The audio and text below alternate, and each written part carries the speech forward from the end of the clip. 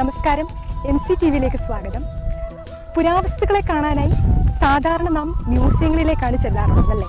എന്നാൽ 2500-ലധികം പുരാവസ്തുക്കളെ സംരക്ഷിക്കുന്ന ഒരു വ്യക്തി നമുക്കുണ്ട്. അടൂർ മാഞ്ഞാലിയിൽ വിളയിൽ പുത്തൻ വീട്ടിൽ ശ്രീ ശിലാ സന്തോഷാണ് അദ്ദേഹം. ഈ ഓണക്കാലം നമുക്ക് അദ്ദേഹത്തോടൊപ്പം ആഘോഷിക്കാം.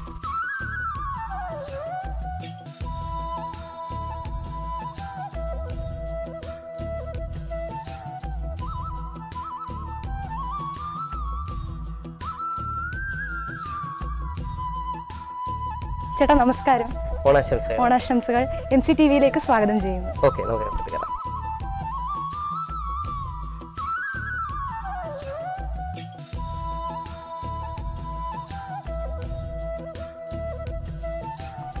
ചേട്ടാ, എനിക്ക് ചേട്ടനെ കുറിച്ച് അറിഞ്ഞപ്പോൾ തന്നെ ചേട്ടൻ്റെ ഈ പേരിലൊരു പ്രത്യേകത തോന്നി. എന്താണ് ഈ പേരിന്റെ കാരണം?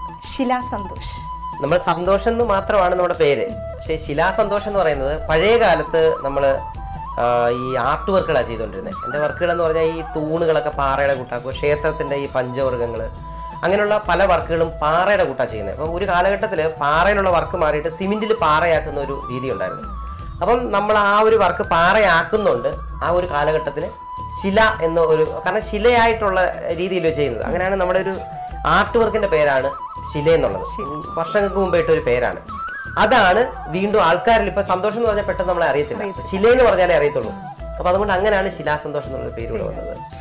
ഓക്കെ, അപ്പം നമ്മളിപ്പം ഇവിടെ സ്വീകരണ മുറിയിലാണ് നിൽക്കുന്നത്. ഇവിടെ 2 പെയിന്റിങ്സ് പ്രധാനമായിട്ട് എനിക്ക് തോന്നുന്നത് രവിവർമ്മയുടെ ചിത്രം. അതെ, നമ്മൾ ക്യാമറയിലൊക്കെ കാണുമ്പോൾ അതിന് ഒരു ലിമിറ്റേഷൻ ഉണ്ട്. പക്ഷെ ഇവിടെ വന്നിന്ന് കണ്ടപ്പോൾ അതിന് ഭയങ്കര ഒരു ഒറിജിനാലിറ്റി, നല്ല രസമുണ്ട് ഇത് കാണാനായിട്ട്. ഓയിൽ കൊണ്ടാണ് നമ്മൾ ചെയ്തത്. കുറെ വർഷമായി.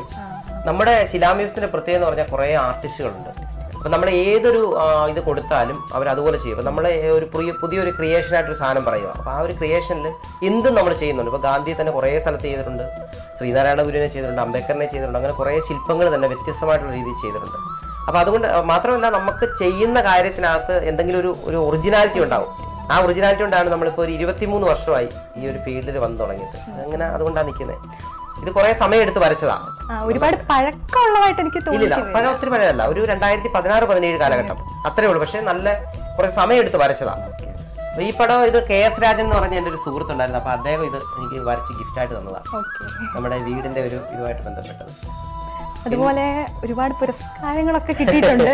425ഓളം പുരസ്കാരങ്ങൾ ഇപ്പൊ നമുക്ക് കിട്ടിയിട്ടുണ്ട്. പിന്നെ BBC അവാർഡ് കിട്ടിയായിരുന്നു, ലോക റെക്കോർഡ് കിട്ടിയിരുന്നു. ലോക റെക്കോർഡിന്റെ ഒരു പ്രത്യേകത എന്ന് പറയുന്നത്, നമ്മുടെ വീട്ടിൽ സ്വന്തം വീട് 2500 പുരാവസ്തുക്കളും ഒരു 1500 പഴയ പത്രങ്ങൾ, ടൈറ്റാനിക് പറഞ്ഞ വാർത്തയുള്ള പത്രങ്ങൾ വരെ ഉണ്ട്. പിന്നെ 2700 കാർട്ടൂണുകളുണ്ട്. ഒരു 501-ൽ കൂടുതൽ PSC ചോദ്യത്തിന് ഉത്തരങ്ങളായിട്ട് ബന്ധപ്പെട്ട് ഒരു 1300 ഔഷധങ്ങളും എല്ലാം കൂടെ ചേർത്തുകൊണ്ട് ഒരു വീട് ഫ്രീ ആയിട്ട് നടത്തുന്നതിനാണ് നമുക്ക് ലോക റെക്കോർഡ് കിട്ടിയത്. സ്വന്തം വീട് മ്യൂസിയം ആക്കി മാറ്റിയതിനുള്ള വേൾഡ് റെക്കോർഡാണ്. പിന്നെ തായ്ലൻഡിൽ ഒരു 30 രാജ്യങ്ങൾ പങ്കെടുത്തതിനകത്ത് നമുക്ക് ഫസ്റ്റ് കിട്ടിയിരുന്നു. പിന്നെ കുറെ സംസ്ഥാനങ്ങളിൽ നമ്മൾ എക്സിബിഷൻ ഇങ്ങനെ ചെയ്തിട്ടുണ്ട്. അപ്പോൾ ഇത് എക്സിബിഷന് മാത്രമാണ് നമ്മൾ പേയ്മെന്റ് കറക്റ്റ് ചെയ്യുന്നത്. ബാക്കി ഇവിടെ വരുന്നതിന് ഇപ്പം നമ്മുടെ മ്യൂസിയം വലുതായിക്കൊണ്ടിരിക്കുക. ഒരു 1700 സ്ക്വയർ ഫീറ്റ് നമ്മൾ ഫുള്ള് മ്യൂസിയം ആക്കുക. അപ്പോൾ ഇന്റർനാഷണൽ മ്യൂസിയത്തിന്റെ ലെവലിലാക്കുക. AC ആയിട്ട് ഇന്ത്യയിൽ എനിക്ക് തോന്നുന്നു വേറെ ഒരിടത്ത് AC മ്യൂസിയം ഫ്രീ ആയിട്ടില്ല. അപ്പോൾ ആ രീതിയിലേക്ക് നമ്മൾ മുന്നോട്ട് പോകും. ചേട്ടൻ എവിടെ നിന്നാണ് ഇങ്ങനെ ഒരു പ്രചോദനം ഉണ്ടായത്? ഇങ്ങനെയൊക്കെ ചെയ്യണം, എല്ലാവരും ഒന്ന് വ്യത്യസ്തമായിട്ട് ചിന്തിക്കണമെന്നുള്ള ഒരു തീരുമാനം, അല്ലെങ്കിൽ അങ്ങനെ ഒരു പ്രചോദനം എവിടെ നിന്നാണ് ഉണ്ടായത്? നമ്മളെല്ലാവരും ചെറുപ്പത്തിൽ നാണയങ്ങളും സ്റ്റാമ്പും ഒക്കെ ശേഖരിക്കാറുണ്ട്, എല്ലാവരും ചെയ്യും. പക്ഷെ അതിനകത്ത് ഒരു SLC ഒക്കെ കഴിഞ്ഞ് കഴിയുമ്പം വിദ്യാഭ്യാസത്തിൻ്റെ ഒരു സംഭവം കഴിയുമ്പോൾ നമ്മൾ എന്ത് ചെയ്യും? ഇതിനെല്ലാം മാറ്റി വെക്കും. നമ്മുടേതായിട്ടുള്ള വേറെ പല ചിന്തകളിലേക്ക് നമ്മൾ പോകും. പക്ഷെ നമ്മുടെ പഠനം കഴിഞ്ഞിട്ട് നമ്മൾ ആർട്ടിലേക്ക് പോകുന്ന സമയത്ത് നമ്മളിത് ചെറുതായിട്ടൊക്കെ ശേഖരിക്കാൻ തുടങ്ങിയിരുന്നു. അപ്പോഴേ പല ആൾക്കാരെ ഇത് കാണിച്ചു കഴിഞ്ഞപ്പോൾ അവരുടെ മനസ്സിൽ തോന്നിയ ഒരു അത്ഭുതം എന്ന് പറഞ്ഞാൽ അവർക്ക് കാണിച്ചു കൊടുക്കുമ്പോൾ അവരുടെ മനസ്സിലുണ്ടായ സന്തോഷം ഇതുമാണ് ഇന്ന് നമ്മളെ ഇത്രയും ആൾക്കാർ വന്ന് കാണുന്ന രീതിയിലാക്കിയത്. അതാണ് ഇതിന് ഏറ്റവും വലിയൊരു പ്രത്യേകത എന്ന് പറഞ്ഞാൽ. ഇപ്പം ഇദ്ദേഹം വന്ന് കാണുമ്പം നമ്മളോട് പറയുന്ന ആ ഒരു സന്തോഷം, ആ സന്തോഷമാണ് നമ്മുടെ ബെനിഫിറ്റ്, അതാണ് നമ്മുടെ ബാങ്ക്. പിന്നെ ഇതൊരു അക്ഷീണമായ പ്രയത്നമാണ്. കാരണം ഇത്രയും കാര്യങ്ങളൊക്കെ ചെയ്യാന്ന് പറഞ്ഞാൽ തന്നെ അത് ഒത്തിരി, ഇതിന്റെ പുറകിൽ ഒത്തിരി കഷ്ടപ്പാടുണ്ട്. എപ്പോഴെങ്കിലും ഇതിൽ നിന്നൊന്ന് മാറി ചിന്തിക്കണമെന്ന് തോന്നിയിട്ടുണ്ടോ? എന്ന് വെച്ചാൽ വേറെ എന്തെങ്കിലും ചെയ്യണം എന്ന് വെച്ചാൽ ജോലി വേറെ നോക്കണം, മ്യൂസിയം അല്ലാതെ വേറെ എന്തെങ്കിലും നോക്കണമെന്ന് മ്യൂസിയം അല്ലാതെ ഞാൻ ജോലി ചെയ്യുന്നുണ്ട്. എൻ്റെ വർക്ക് ഇതാണ്. കുറച്ച് ആൾക്കാരുണ്ട് എൻ്റെ കൂടെ ഈ ആർട്ട് വർക്ക് ചെയ്യാൻ, പള്ളിയും ക്ഷേത്രങ്ങളും ശില്പങ്ങളും ഒക്കെ ചെയ്യാനായിട്ട്. പിന്നെ ഈ വീട്ടിലെ കിണറുകളുടെ തന്നെ ഒരു 10-26ഓളം വെറൈറ്റി നമ്മൾ ചെയ്യുന്നുണ്ട്. പിന്നെ വെള്ളച്ചാട്ടം അങ്ങനെയൊക്കെ ചെയ്യുന്നുണ്ട്. അത് നമ്മുടെ ഒരു സാമ്പത്തികം ഉണ്ടാവാൻ വേണ്ടി നമ്മുടെ മനസ്സിനെ ചേർന്ന ആർട്ട് എൻ്റെ മനസ്സിലുണ്ടായതുകൊണ്ട് അങ്ങനെ ചെയ്യുന്നുണ്ട്. പക്ഷെ മ്യൂസിയം എന്ന് പറയുന്ന ഒരു രീതി അത് ഇഷ്ടം വേണം. ഇത് ബെനിഫിറ്റിന് വേണ്ടി ചെയ്യരുത്. ഇതൊരു ഇഷ്ടമാണ്. ഈ ഇഷ്ടത്തിനെ നമ്മൾ ഒരിക്കലും മാറ്റി നിർത്താൻ. ഇപ്പൊ വീട്ടിലുള്ള എല്ലാവരും ഇതിനോട് ചേരുന്നുണ്ട്. അച്ഛനായാലും അമ്മയായാലും വൈഫായാലും മക്കളായാലും ഇവിടെ വരുന്ന ആൾക്കാര് ഇപ്പൊ തന്നെ നിങ്ങൾ വന്നപ്പോൾ തന്നെ ഇഷ്ടംപോലെ ആൾക്കാർ ഇങ്ങനെ വന്നു പോകുന്നുണ്ട്. സ്കൂളിൽ നിന്നും കോളേജിൽ നിന്നും ഒക്കെ വരുന്നുണ്ട്. അപ്പൊ നമുക്കൊരു ബുദ്ധിമുട്ടില്ലാതെ 13-14 വർഷം കൊണ്ട് നമ്മളിത് ചെയ്യുന്നത്. നമ്മളുള്ള ഇഷ്ടം വളരെ കൂടുതലാണ്. ഇതിനോടൊരു പ്രാന്താണ്. അപ്പൊ ആ ഒരു സംഭവം ഒരിക്കലും മനസ്സിന് പോകത്തില്ല. അപ്പൊ അത് വീട്ടുകാർക്കും അറിയാം. അതുകൊണ്ടാണ് വീട്ടുകാർ ഇതിനോട് തന്നെ നിൽക്കുന്നത്. ചേട്ടന്റെ കയ്യിൽ കിടക്കുന്ന ഈ മോതിരവും ഇതെല്ലാം ചേട്ടന്റെ വർക്ക് കിടക്കുകയാണോ? ഇതെല്ലാം നമുക്ക് ഈ മോതിരം ഇതൊക്കെ കുറച്ച് നാളുകൊണ്ടേ ഇഷ്ടമാണ്. ശരിക്കും ഒരു വീഡിയോ ഇപ്പൊ ആരെങ്കിലും എടുക്കുമ്പം ഈ മോതിരങ്ങൾ കയ്യിലില്ലെങ്കിൽ ചിലപ്പോൾ ആ വീഡിയോയുടെ താഴെ കമന്റ് കാണും. ചില വീഡിയോ നോക്കിയാൽ അറിയാം. ഇത് ലാലേട്ടന് നമ്മളിങ്ങനെ ഒരു മോതിരം കൊടുത്തിരുന്നു. അപ്പൊ ഇതൊരു ശിലയെന്ന് ഇങ്ങനെ എഴുതിയിട്ടുണ്ട്. ഇതിനൊരു പ്രത്യേകത ഉണ്ട്. ഇതൊരു ഫസിലാണ്. എന്ന് പറഞ്ഞ ഒരു പണ്ടത്തെ ഏടാകൂടം എന്നൊക്കെ പറയും. നമ്മളിത് റീസെറ്റ് ചെയ്യാനായിട്ട് നമുക്ക് കുറെ ബുദ്ധി ഉപയോഗിക്കണം. അങ്ങനെ ഒരു സാധനമാണ്.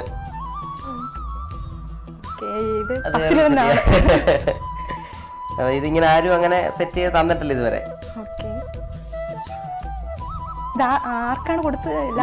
നമ്മളിങ്ങനെ ഒടിയൻ എന്ന് പറഞ്ഞിട്ട് ചെയ്ത് കൊടുത്തായിരുന്നു കുറെ നാൾ മുമ്പ്. ഫാമിലിയിൽ നിന്ന് ഇതിനുള്ള ഒരു സപ്പോർട്ട് എങ്ങനെയാണ്?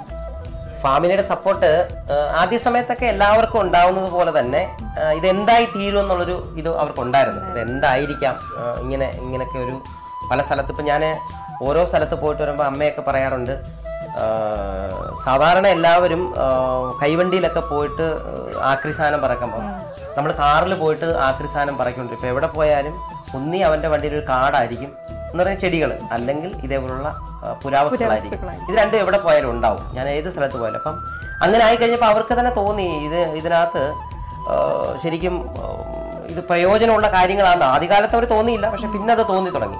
അടുത്തുള്ള ആൾക്കാരൊക്കെ നമ്മളെ ആക്രി എന്ന് പറയുന്ന രീതിയിൽ പഴമയിൽ നമ്മളെ കളിയാക്കാനൊക്കെ തുടങ്ങിയിട്ടുണ്ടായിരുന്നു. എല്ലാവരും അല്ല, കുറച്ച് ആൾക്കാർ. പക്ഷെ ഇപ്പൊ നാട്ടിലുള്ള ആൾക്കാർ വളരെ സപ്പോർട്ടാണ്. സപ്പോർട്ട് എന്ന് പറഞ്ഞാൽ ഈ നാട്ടിലെ എവിടെ ഒരു കല്യാണം നടന്നാലും ഒരു മരണം നടന്നാലും അവിടെ ഒരു ബന്ധുക്കള് ആരെങ്കിലും അവിടെ ഗസ്റ്റായിട്ട് വന്നാൽ പോലും നമ്മുടെ ശിലാ മ്യൂസിയം കണ്ടിട്ടാണ് പോകുന്നത്. അപ്പൊ അത് കുറച്ചുകൂടെ അറിവുകൾ കൊടുക്കാൻ പറ്റുന്നുണ്ട്. പിന്നെ ഈ ഒരു പേരിൽ ഈ നാടിന് നല്ലതായിട്ടൊരു അറിവ് നമുക്ക് പെട്ടെന്ന് ശിലാ മ്യൂസിയം വടക്ക് കിഴക്ക് തെക്കെന്നൊക്കെ പറയാൻ ആൾക്കാർ തുടങ്ങി ചെയ്യാനുള്ള അങ്ങനെ ഒരു വലിയ കാര്യമുണ്ട്. അപ്പൊ അതിന്റെ കാര്യം എന്താന്ന് ചോദിച്ചാൽ നമ്മളത് മുമ്പേ പറഞ്ഞതുപോലെ അറിവ് നമ്മൾ കൊടുക്കുന്ന കാര്യത്തിലേക്ക് അത് പൈസ ഇല്ലാതെ മറ്റൊരാൾക്ക് ഉപകാരപ്പെടുന്ന രീതിയിൽ ചെയ്യുന്നതുകൊണ്ട് മാത്രമാണ്. അപ്പൊ ശരിക്കും ഞാനൊരു ഫീസ് വാങ്ങിച്ചത് ചെയ്യുവാണെങ്കിൽ ഒരിക്കലും അത് അങ്ങനെ വരണമെന്നില്ല. കാരണം അതൊരു ബിസിനസ്സിലേക്ക് മാറുവാണ്. ഒരിക്കലും നമ്മൾ അതിനെക്കുറിച്ച് ചിന്തിക്കുന്നേ ഇല്ല. ഈ മ്യൂസിയം നമ്മൾ AC ആക്കിയിട്ട് പോലും നമ്മൾ ഫീസ് വാങ്ങിക്കത്തില്ല. കാരണം മറ്റൊരാൾക്ക് കിട്ടുന്ന ഒരു പ്രയോജനവും അറിവുമാണ്. ഇപ്പൊ ശിലാ മ്യൂസിയം എന്ന് പറയുന്നത് ഒരു എന്താണ്, സ്വന്തം വീട് തന്നെ ഒരു ഫ്രീ സർവീസ് ആക്കി മ്യൂസിയം ആക്കി എല്ലാവരുടെയും മുന്നിൽ എത്തിക്കുക എന്നുള്ളതാണ് ചേട്ടൻ്റെ ഏറ്റവും വലിയ ആക്ടിവിറ്റിക്കകത്ത് ഉൾപ്പെടുന്നത്.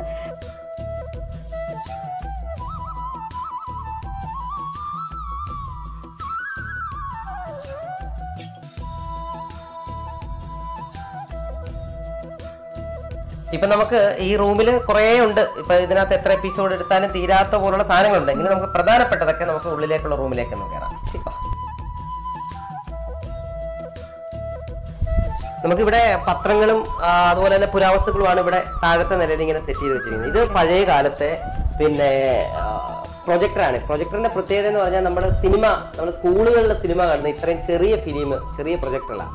ഇതിന്റെ പ്രത്യേകത എന്ന് പറഞ്ഞാൽ ഞാൻ ഈ ഓത, കിലുക്കം, അർത്ഥം ഇങ്ങനെയുള്ള സിനിമയൊക്കെ സ്കൂളിൽ കണ്ടത് അന്നത്തെ കാലത്ത് 50 പൈസ 1 രൂപയൊക്കെ നമ്മുടെ ഇന്ന് കുട്ടികളുടെ ഇത് വാങ്ങിച്ചിട്ട് ഇതേപോലെ സിനിമ കാണിക്കുമായിരുന്നു. അപ്പൊ ആ ഒരു കാലഘട്ടത്തിൽ എങ്ങനെയായിരുന്നു ഞാൻ ഈ സിനിമ കണ്ടത്. ഇത് ഓപ്പോള് സിനിമ കേട്ടിട്ടുണ്ടോ? ഓപ്പോള് സിനിമയ്ക്ക് 1980 കാലഘട്ടത്തില് ദേശീയ അവാർഡും സ്റ്റേറ്റ് അവാർഡും കിട്ടി.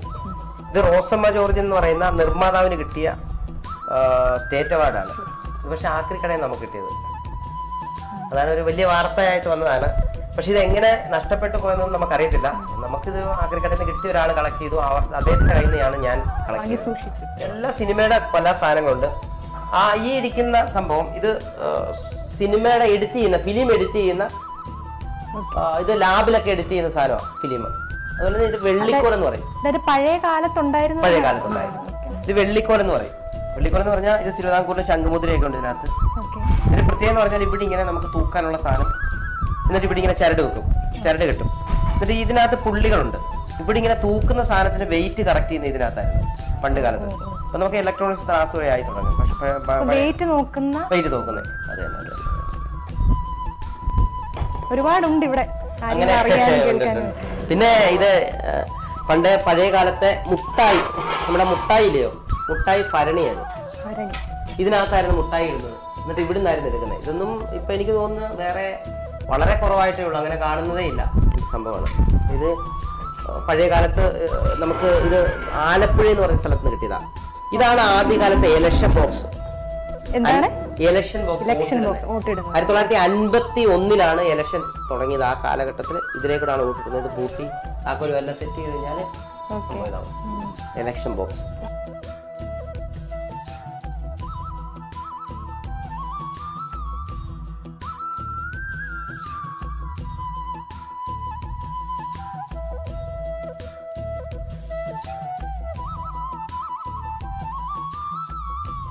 ഇത് പഴയ കാലത്തെ നമ്മുടെ കോയിൻ ബോക്സ് ഇല്ലയോ, അതിന്റെ ആദ്യത്തെ മോഡലായത്.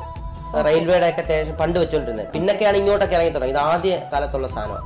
ഇപ്പൊ ഇതൊക്കെ നമ്മുടെ ലാലേട്ടന്റെ സിനിമയിലെ കണ്ടിട്ടുണ്ടല്ലോ, 00 എന്നൊക്കെ പറഞ്ഞിട്ടുള്ള ആദ്യത്തെ അരക്കിന്റെ തന്നെ. ഇതും വെള്ളിക്കോല് തന്നെ. വെള്ളിക്കോല് എന്ന് പറഞ്ഞാൽ മുമ്പേ ഞാൻ പറഞ്ഞില്ല, തൂക്കാനായിട്ട് ഉപയോഗിച്ച സാധനം. അതെ തന്നെ. ഇതൊരു സംഭവം. ഇതെന്താണെന്ന് അറിയാമോ? ഇത് സ്റ്റെതസ്കോപ്പ് എന്ന് പറയും. പണ്ട് കാലത്ത് നമ്മുടെ പൾസ് നോക്കുന്ന ഇങ്ങനെയാണ്, ചുമ്മാ നെഞ്ചത്ത് ചെവിയിൽ വെച്ചു.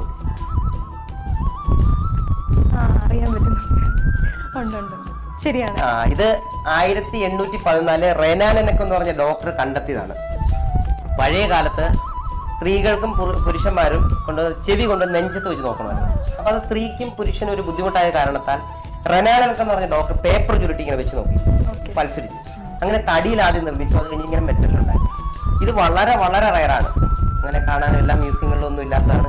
ഇതിന്റെ വാർത്ത വന്നപ്പം മെഡിക്കൽ കോളേജിലെ ഡോക്ടർ തിരുവനന്തപുരത്തും ആലപ്പുഴയിലും ഒക്കെ ഉള്ള മെഡിക്കൽ കോളേജ് ഡോക്ടർമാർ ഇവിടെ വന്ന് കാണാനായിട്ട് വന്നായിരുന്നു. ഇത് നെറ്റിൽ മാത്രമാണ് അവർ കണ്ടിട്ടുള്ളത്, നേരിട്ട് അവർ കണ്ടിട്ടില്ല. ഞങ്ങൾക്കും നേരിട്ട് കാണാൻ ഭാഗ്യമുണ്ട്.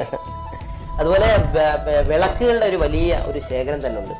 ഇതൊക്കെ എന്ന് പറഞ്ഞാൽ ശരിക്കും കുതിരവിളക്കെന്ന് പറയും. നമ്മുടെ കുതിരമാളികയില്ലോ, നമ്മുടെ തിരുവിതാംകൂറിന്റെ അവിടെയൊക്കെ ഇങ്ങനെ ഒരു വിളക്കുണ്ട്. ഇത് തൂക്കിയിട്ട് കഴിഞ്ഞാൽ ഇവിടെ ഇങ്ങനെ ഒരു തിരിയിട്ട് കത്തിക്കാവുന്ന വിളക്കാണ് കുതിരവിളക്കെന്ന് പറയും. വിളക്കിന്റെ വലിയൊരു കളക്ഷൻ തന്നെ നമുക്കുണ്ട്.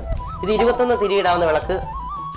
ഇത് താക്കോല് വിളക്കെന്ന് പറയും. ഇത് മേപ്പോട്ടും താപ്പോട്ടും ഒക്കെ ഇങ്ങനെ നമുക്ക് സെറ്റ് ചെയ്തിട്ട് ഇങ്ങനെ എവിടെ വേണമെങ്കിലും വെക്കാൻ പറ്റും. ഇങ്ങനെ മുറുക്കി കഴിഞ്ഞാൽ അവിടെ തന്നെ ഇരിക്കും.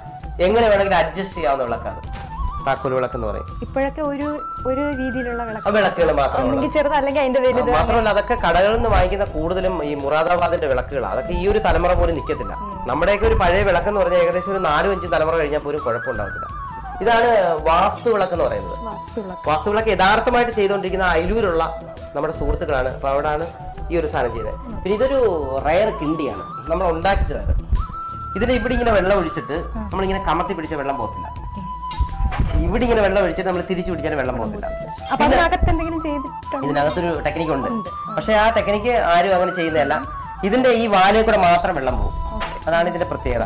അപ്പൊ ഇത് തമിഴ്നാട് ആന്ധ്രയുള്ള ഒരു ക്ഷേത്രത്തില് നമ്മളിത് 1 സൈഡ് വെള്ളം ഒഴിച്ചിട്ട് പോകുന്ന കണ്ടിട്ടുണ്ട്. വേറെ ഒരിടത്തും നമ്മൾ കണ്ടിട്ടില്ല. പക്ഷെ ഇത് 2 സൈഡിലും വെള്ളം ഉള്ളത് നമ്മൾ ഇത് കണ്ടവരും പറഞ്ഞത് ഒരിടത്തും വേറെ കണ്ടിട്ടില്ലെന്നാണ്. കാരണം നമ്മൾ തന്നെ ചെയ്തതാണ്, നമ്മുടെ ഒരു ഐഡിയയിൽ ചെയ്തതായിരുന്നു. നമ്മുടെ ഐഡിയ ചെയ്തതാണ്.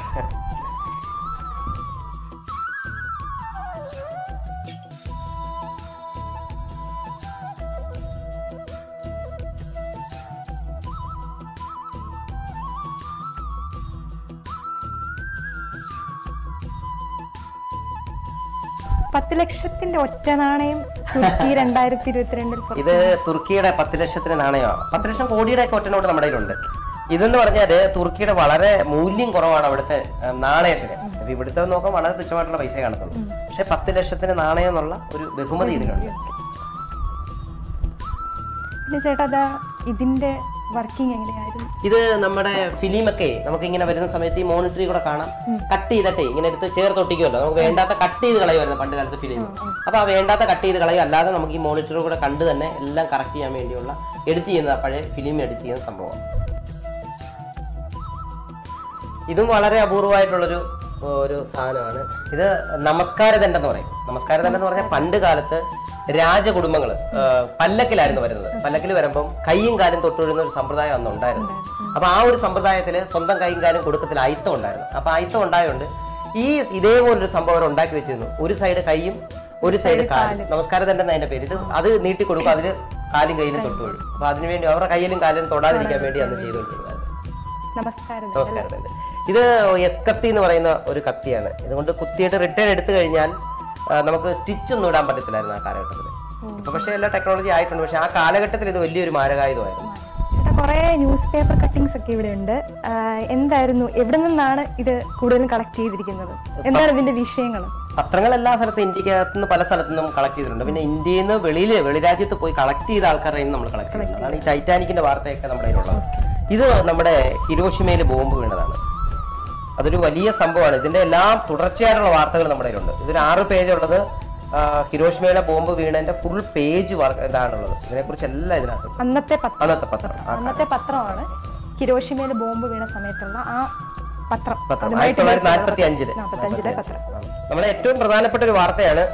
എനിക്ക് തോന്നുന്നു കൊച്ചു കുട്ടികൾ തൊട്ട് മുതിർന്നവർ വരെ കണ്ട ഒരു സിനിമയാണ് ടൈറ്റാനിക്. അതുകൊണ്ട് ടൈറ്റാനിക്കിനെ കുറിച്ച് നമ്മൾ പ്രത്യേകിച്ച് പറയേണ്ട കാര്യമില്ല. 1912 എത്ര വർഷം പഴക്കമെന്ന് നോക്കണം. 1912 ടൈറ്റാനിക് മറിഞ്ഞത്. ആ വാർത്തയുള്ള പത്രമാണ്. ഇപ്പൊ നമ്മുടെ പ്രമുഖരായിട്ടുള്ള മനോരമ, മാതൃഭൂമി, കേരള കൗമുദി ഇങ്ങനെയുള്ള പത്രങ്ങളിലെല്ലാം ഒരു ചെറിയ ആക്സിഡന്റ് ഉണ്ടായാൽ ഈ ഉൾ പേജുകളിൽ അത് എങ്ങനെ ഉണ്ടായെന്ന് സ്കെച്ച് ഇടാറുണ്ട്. എന്ന് പറഞ്ഞാൽ വരച്ച് കാണിക്കും എങ്ങനെ വണ്ടി മറിഞ്ഞത് അല്ലെങ്കിൽ കപ്പൽ മറിഞ്ഞതൊക്കെ.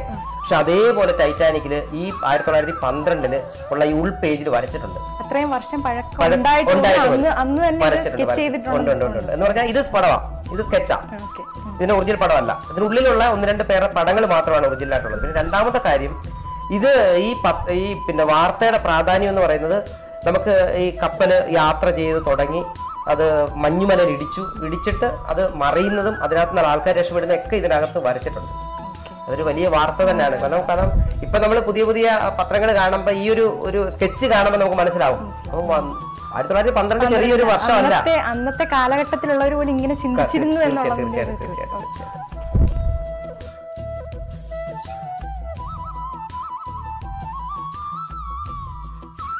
ഇത് നമ്മുടെ ഗാന്ധിജി വെടിയേറ്റ് മരിച്ച വാർത്തയുള്ള പത്രമാണ്.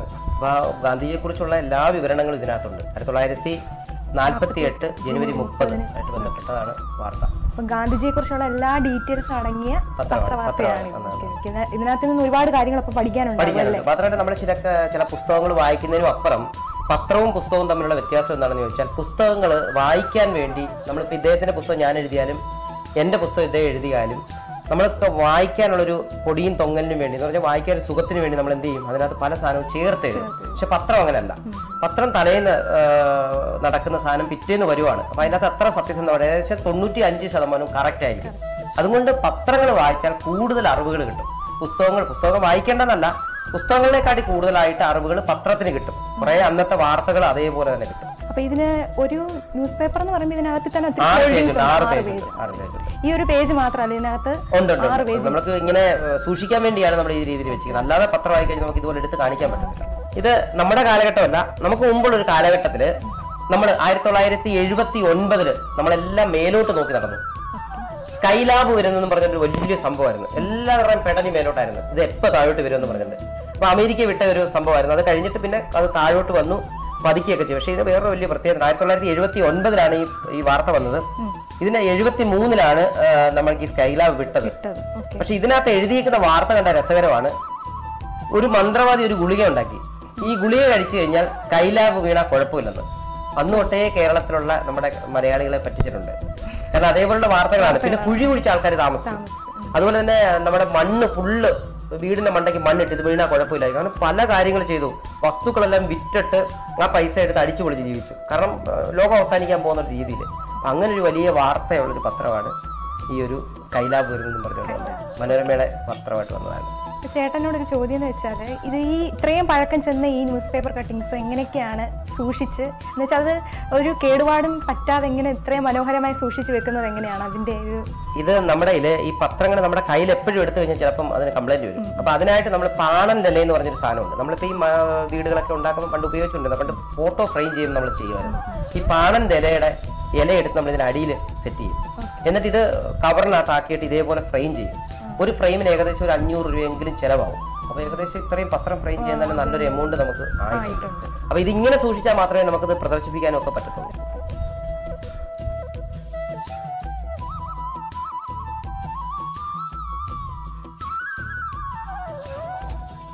ഈ ചിത്രത്തിന്റെ പ്രത്യേകത സാധാരണ എല്ലാ മ്യൂസിയങ്ങളിലൊക്കെ നമ്മൾ വെളിയിൽ പോയി കഴിഞ്ഞാൽ അബ്ദുൽ കലാമിന്റെ കയ്യിൽ നിന്ന് ഇങ്ങനെ മേടിക്കുക എന്നൊക്കെയുള്ള പല പടങ്ങൾ കണ്ടിട്ടുണ്ട്. പക്ഷെ നമ്മൾ എന്തുകൊണ്ട് നമ്മുടെ പടം ചെയ്തുകൂടാ?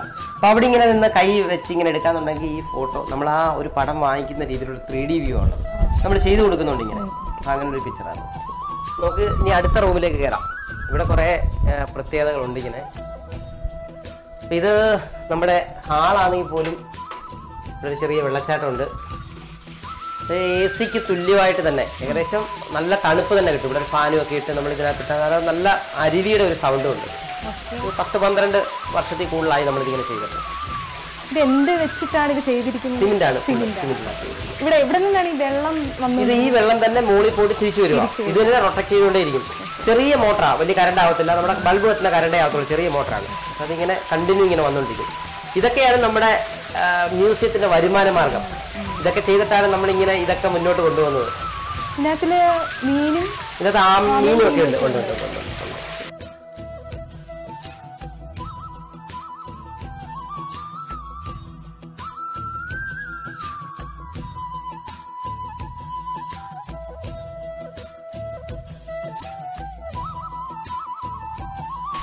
ഈ വീടിന്റെ മെയിൻ അട്രാക്ഷൻ ആണ് ഈ വെള്ളച്ചാട്ടം എന്ന് പറയുന്നത്.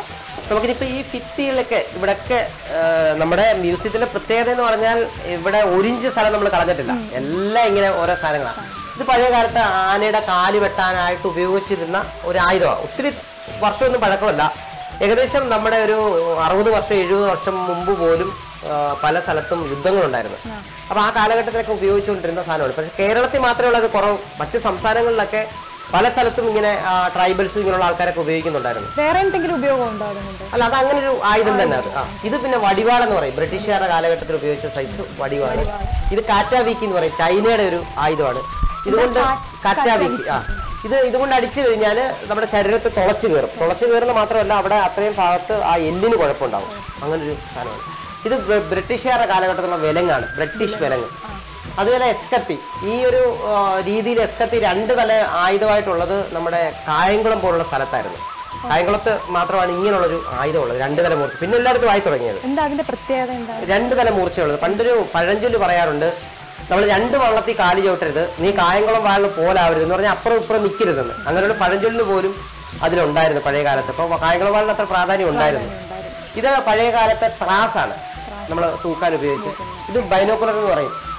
ബ്രിട്ടീഷ് കാലഘട്ടം 1915 എന്ന് അതിൻ്റെ അകത്ത് എഴുതിയിട്ടുണ്ട്. അപ്പോൾ ഇത് പഴയ കാലത്ത് നല്ല ദൂരം തന്നെ കിട്ടിക്കൊണ്ടിരിക്കുന്ന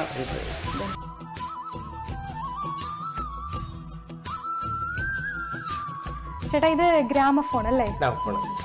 ഇത് പഴയ പോലെ തന്നെ ഇപ്പോഴും വർക്കിംഗ് തന്നെയാണോ? വർക്കിംഗ് കണ്ടീഷനാണ്. ലോകത്ത് ആദ്യമായിട്ട് മ്യൂസിക് നമ്മൾ കേട്ടത്, ഒരാൾ പാടി കേൾക്കാതെ അല്ലാതെ കേട്ടത് നമ്മുടെ ഗ്രാമഫോണിൽ നിന്നാണ്. അപ്പോൾ അതൊരു വലിയൊരു ചരിത്രം തന്നെയാണ് ഗ്രാമഫോൺ. അപ്പോൾ അതിൻ്റെ ഒരു 3-4 വെറൈറ്റി നമ്മുടെ കയ്യിലുണ്ട്, ബോക്സും ഇതുമായിട്ട് ബന്ധപ്പെട്ട്. ഇത് കടകളിൽ റോഡ് സൈഡിലൊക്കെ സാധാരണ കിട്ടുന്ന ഗ്രാമഫോൺ അല്ല, അങ്ങനെ കിട്ടുന്നുണ്ട്. ഇപ്പോൾ പുതുതായിട്ട് പണിത് വരുന്നുണ്ട്. പക്ഷേ ഇത് പഴയത് തന്നെ HMV എന്ന് പറഞ്ഞ മെഷീനാണ്, നല്ല പഴക്കമുള്ള മെഷീനാണ്. അപ്പോൾ നമുക്ക് പാട്ടും കൂടെ കേൾക്കാം. എനിക്കറിയാം ചോദിക്കുമല്ലോ, എങ്കിലും നമുക്കത് കേൾക്കാം. ഇതിങ്ങനെ നമ്മൾ കൈ കൊണ്ട് കറക്കുക ചെയ്യുന്നത്. ഇങ്ങനെ കൈ കൊണ്ട് കറക്കിയിട്ട് കുറേ പ്രാവശ്യം ഇത് കറക്കി ഫില്ലാക്കി വെച്ചിരിക്കുന്നതാണ്. ഇവിടെ ഇങ്ങനെ തട്ടി കഴിയുമ്പോൾ ഇത് ഇങ്ങനെ കറങ്ങും. അപ്പം ഇത് സൂചിയാണ്. ഇവിടെ ഈ സൂചി എടുത്ത് ഇതിനെ മോളിൽ വെച്ച് കഴിഞ്ഞാൽ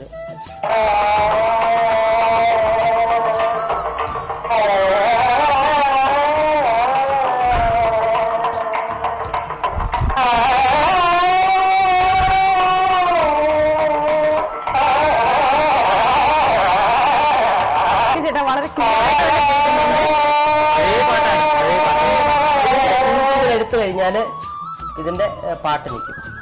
സൂചിയിലാണ് പാട്ട് കേൾക്കുന്നത്. അതിൽ നിന്നാണ് ഇങ്ങനെ ഈ ഒരു പാട്ട് കേൾക്കുന്നത്. പുതിയ തലമുറയൊക്കെ ഇത് കാണേണ്ടതാണ്. പുതിയ തലമുറ മാത്രമല്ല, ഈ നമ്മുടെ ഈ അല്ലാതുള്ള തലമുറ പോലും ഇതിനെക്കുറിച്ച് അറിയുന്നില്ല.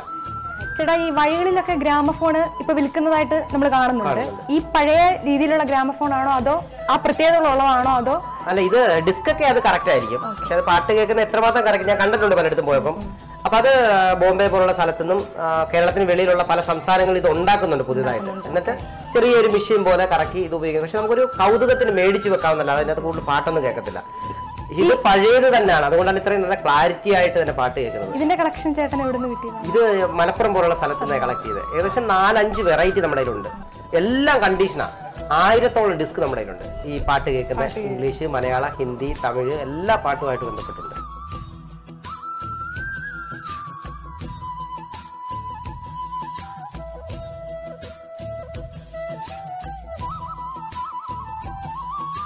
നമുക്കിവിടെ പഴയ ആയുധങ്ങളുടെ ഒരുപാട് കളക്ഷൻസ് കാണാൻ സാധിക്കുന്നുണ്ട്.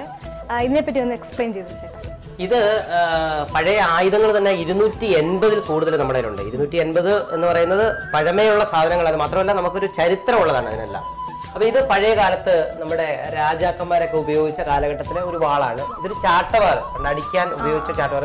മൃഗത്തിന്റെ തോലുകളാണ് ഉപയോഗിച്ചിട്ടുള്ളത്. ഇതൊരു ചുരുകയാണ്.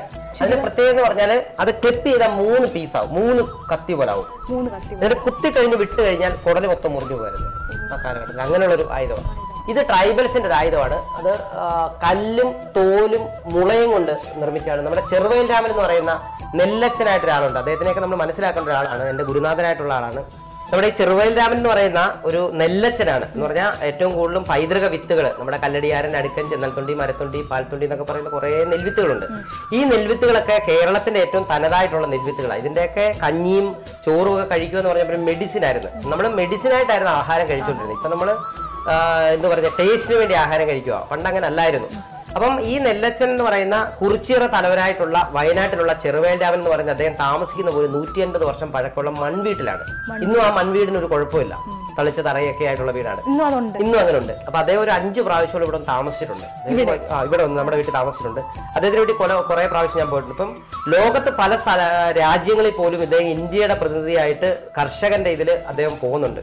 അങ്ങനെ ഒരു വലിയ മനുഷ്യനാണ്. അത് തന്നെ നമുക്ക് കേൾക്കുമ്പോൾ വളരെ സന്തോഷമാണ്. കാരണം ഇങ്ങനെയുള്ള കർഷകരെ മറ്റു രാജ്യങ്ങൾ പോലും വളരെ അംഗീകാരത്തോടെ കാണുകയും ആദരവ് കൊടുക്കുകയും ചെയ്യുന്നുണ്ട്. അപ്പൊ അദ്ദേഹത്തിന്റെ കളക്ഷനിൽ നിന്നാണ് നമുക്കിതെല്ലാം തന്നത്. അദ്ദേഹത്തിന് അമ്പും വില്ലും, അവരുപയോഗിച്ച അമ്പും വില്ലും ഒക്കെ നമ്മുടെ കയ്യിൽ തന്നെ ഉണ്ട്. അങ്ങനെ കുറെ സാധനങ്ങൾ അദ്ദേഹം തന്നതായത്. ഇതും അതുപോലെ തന്നെ കല്ലും തോലും കമ്പും ഉപയോഗിച്ചിട്ടുള്ള ട്രൈബൽസ് ഉപയോഗിച്ച ഒരു ആയുധമാണ്, ആദിവാസികളുടെ ആയുധം. അതുപോലെ തന്നെ ഇത് പഴയ കാലത്തെ നമ്മുടെ പിന്നെ കാർപ്പന്റർമാർ ഉപയോഗിച്ചുകൊണ്ടിരുന്ന വാളാണ് പഴയ കാലത്ത്. ഇത് നീളമുള്ളൊരു വാളാണ്. ഇത്രയും വലിയ വാളൊക്കെ എടുത്ത് ഉപയോഗിക്കണമെന്നുണ്ടെങ്കിൽ തന്നെ അദ്ദേഹത്തിന് ഭയങ്കര ആരോഗ്യമായിരിക്കും ആ കാലഘട്ടത്തിൽ. പിന്നെ രണ്ടാമത്തെ കാര്യം, ഇത് യുദ്ധം ചെയ്യുക. നമ്മൾ വെറുതെ കൊണ്ടു നടക്കുമല്ലോ. അപ്പൊ യുദ്ധം ചെയ്യുമ്പോൾ അങ്ങോട്ടും ഇങ്ങോട്ടും വെട്ടുമ്പോൾ ഈ വാൾ ഒടിയാൻ പാടില്ല. അപ്പൊ അന്നത്തെ ആ ഒരു ടെക്നോളജി പോലും ആ വാളിന് അത്ര ക്വാളിറ്റി ഉള്ള ഇരുമ്പായിരുന്നു ഉപയോഗിച്ചുകൊണ്ടിരുന്നത്. അത് ഇരുമ്പ് ഉണ്ടാക്കിയത് പോലും അത്ര രീതിയിലായിരുന്നു അന്ന് ഉണ്ടാക്കിയത്. അങ്ങനെയുള്ളൊരു വാള്. ഇത് ബാഹുബലി നമ്മൾ ഇങ്ങനെ ഒരു ആയുധം കണ്ടിട്ടുണ്ടായിരിക്കും ബാഹുബലിയില്. അപ്പൊ ഈ ഒരു ആയുധത്തിന് പ്രത്യേകത എന്ന് പറഞ്ഞാൽ അത് ശരിക്കും ചുട്ടുപറ്റിയിലെന്ന് പറയും. ആ രീതിയിലാണ് ഇത് ചെയ്തിരിക്കുന്നത്. എന്ന് പറഞ്ഞാൽ നമ്മള് വെൽഡിങ് അല്ല. അപ്പൊ ഇതുകൊണ്ട് അടിച്ചു കഴിഞ്ഞാൽ ശരീരത്തൊക്കെ കൊണ്ടുകഴിഞ്ഞാൽ തിരിച്ചാക്രമിക്കത്തില്ല. അപ്പൊ അങ്ങനെ വീണു പോകും. അതുപോലെ തന്നെ ഇത് ടിബറ്റിന്റെ ഒരു സാധനമാണ്. ടിബറ്റിലെ ഈ ഇതൊരു പ്രാവശ്യം ഇങ്ങനെ കറക്കിയാൽ ഇത് കറങ്ങി വന്നാൽ ഒരു മന്ത്രം ചെല്ലിയത് പോലെ. നമ്മൾ എത്ര പ്രാവശ്യം കറക്കുന്നു അത്രയും പ്രാവശ്യം അത് മന്ത്രം ഇങ്ങനെ ചെല്ലുന്ന പോലെ തന്നെ വരും. അപ്പൊ അവരുടെ കയ്യിൽ എപ്പോഴും ഇത് കാണും. അപ്പൊ ഒരു മന്ത്രം ചൊല്ലാതെ തന്നെ അവർക്ക് അതിന് എനർജി കിട്ടിക്കൊണ്ടിരിക്കും. ഇതിന് വലുതുണ്ട്, നമ്മൾ തന്നെ കറക്കുന്നത്. അപ്പൊ ഒരു പ്രാവശ്യം കറക്കിയ ഒരു മന്ത്രമാണ്. അങ്ങനെ വലുതുണ്ട് അവിടെ. അപ്പൊ അങ്ങനെ അതിന്റേതായിട്ടുള്ള എനർജി കിട്ടും. അവരങ്ങനെ തന്നെ ഈ ബുദ്ധ ഇതുമായിട്ട് ബന്ധപ്പെട്ട് കുറെ കാര്യങ്ങൾ അവർ ചെയ്യുന്നുണ്ട്.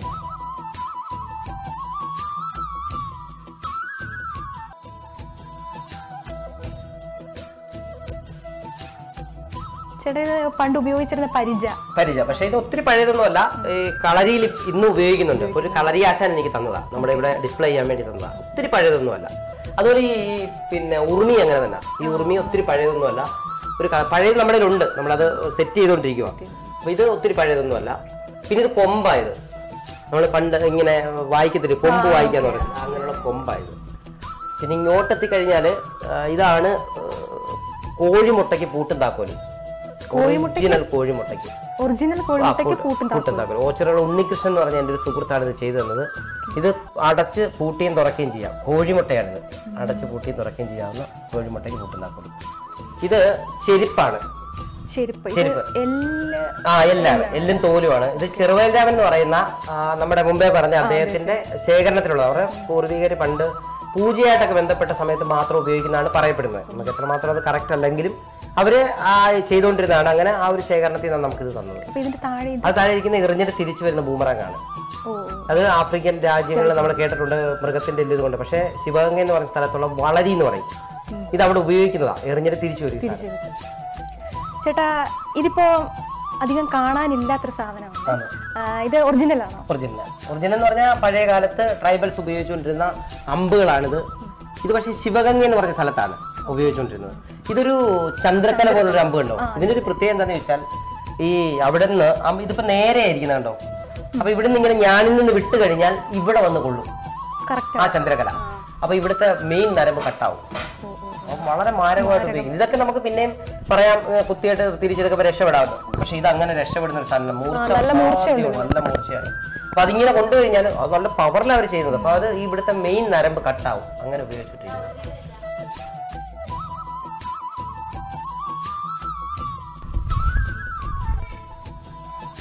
ചേട്ടാ, ഇത് ആറന്മുള കണ്ണാടി അല്ലേ? ഇതിന്റെ തന്നെ ഒരു വൻ ശേഖരം ചേട്ടന്റെ ഉണ്ടെന്ന് അറിയാൻ കഴിഞ്ഞു. ഇതിനെ പറ്റി ഒന്ന് ഇതിന്റെ ഏറ്റവും ചെറുത് ലാലേട്ടനെ ഞാൻ കൊടുത്തായിരുന്നു. ലോകത്തിലെ ഏറ്റവും ചെറിയ ആറന്മുള കണ്ണാടി മുരുകൻ ആറന്മുള എന്ന് പറഞ്ഞ എന്റെ ജ്യേഷ്ഠനായിട്ടുള്ള ആളാണ് ചെയ്തത്. ഞങ്ങള് ആ ഒരു ആറന്മുള കണ്ണാടി ഇങ്ങനെയൊക്കെ ഉണ്ടാക്കുന്ന ഒരു വിശ്വകർമ്മ സമുദായം എന്ന് പറയുന്ന ഒരു സംഭവത്തിൽപ്പെട്ടതാണ്. അപ്പൊ ഇതിന്റെ പ്രത്യേകത, ആറന്മുള കണ്ണാടിയുടെ പ്രത്യേകത നമ്മുടെ പത്തനംതിട്ട ജില്ലയിലുള്ള ആൾക്കാർക്ക് പോലും അറിയത്തില്ല. അതിന് കാരണം അറിയാവുന്നവരുണ്ട്, ഒരു 80% ഉണ്ടായിരിക്കും. പക്ഷെ 20% ആൾക്കാർക്ക് അറിയത്തില്ല. ഇതിന്റെ പ്രത്യേകത എന്ന് പറഞ്ഞാൽ യഥാർത്ഥമായിട്ട് മുഖം കാണാവുന്ന ആറന്മുള കണ്ണാടിയിലാണ്. ലോകത്ത് നമ്മുടെ ഇന്ത്യയില്, കേരളത്തില്, പത്തനംതിട്ട ജില്ലയിൽ ആറന്മുളയെ മാത്രം നിർമ്മിക്കുന്ന ഒരു സാധനമാണ്. അത് വളരെ കുറച്ച് കുടുംബങ്ങൾ മാത്രം ചെയ്യുന്നതാണ്. ഇതിന്റെ രഹസ്യം എന്ന് പറഞ്ഞാൽ തുടക്കം തൊട്ട് അവസാനം വരെ രഹസ്യമാണ്. ഇത് ചെമ്പും വെളുത്തിയും ചേർത്താണ് ഇത് നിർമ്മിക്കുന്നത്. ഇതിനകത്ത് സഞ്ചരിക്കാതാണ് കാണുന്നത്. നമുക്ക് നേരിട്ട് കാണാൻ പറ്റും. സാധാരണ കണ്ണാടി എന്ന് പറയുമ്പോൾ ഒരു ഗ്ലാസ് ആണ്. ഗ്ലാസിന് ബാക്കിൽ മെർക്കുറി കോട്ട് ചെയ്യുക. അപ്പൊ നമ്മൾ നോക്കി കഴിയുമ്പോൾ സഞ്ചരിച്ചിട്ടാണ് കാണുന്നത്. മെർക്കുറി അവിടെ പോയി തിരിച്ചു വരുവാണ് ചെയ്യുന്നത്. അപ്പൊ അത് ഇതും ഒറിജിനൽ ഡ്യൂപ്ലിക്കേറ്റും തിരിച്ചറിയാനായിട്ട് ഇതിനകത്ത് എന്തെങ്കിലും ഒരു വസ്തു വെച്ചാൽ ഇതിന് ഗ്യാപ്പ് ഉണ്ടാവത്തില്ല. നേരെ തന്നെ കാണാം. മറ്റേത് ഗ്യാപ്പ് ഉണ്ടാവും. ഗ്ലാസ് ആണെങ്കിൽ ഗ്യാപ്പ് ഉണ്ടാവും. പിന്നെ 1000 കണ്ണാടി നോക്കിയാലും ഒരേ മുഖമായിരിക്കും ആറന്മുള കണ്ണാടിയിൽ. പക്ഷെ നമ്മൾ അല്ലാതുള്ള കണ്ണാടി നമ്മൾ നോക്കുമ്പോൾ നമ്മളൊരു കണ്ണാടി നോക്കിയിട്ട് അടുത്ത കണ്ണാടി നോക്കുമ്പോൾ മുഖത്തിന് നീളം കൂടുതൽ കാണും, വീതി കൂടുതൽ കാണും, സൗന്ദര്യം കുറയും. നമ്മളപ്പോൾ വിചാരിക്കും നമ്മുടെ മുഖത്തിന്റെ കുഴപ്പമാണ്. കണ്ണാടി പിന്നെ നമ്മൾ കുറ്റം പറയും. ഇപ്പൊ ഇത് ഒറിജിനൽ ആയിട്ടുള്ള മുഖം കാണാൻ പറ്റും.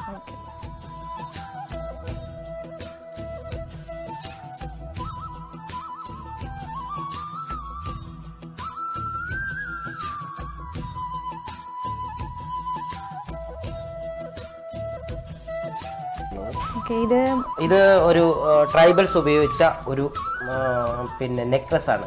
അവർ പണ്ട് കാലത്ത് ഈ പിന്നെ ഏറ്റവും പ്രധാനപ്പെട്ട ഇത് വെളുത്തിയോ എന്ന് പറഞ്ഞ സാധനം കൊണ്ട് ചെയ്തതാണ്.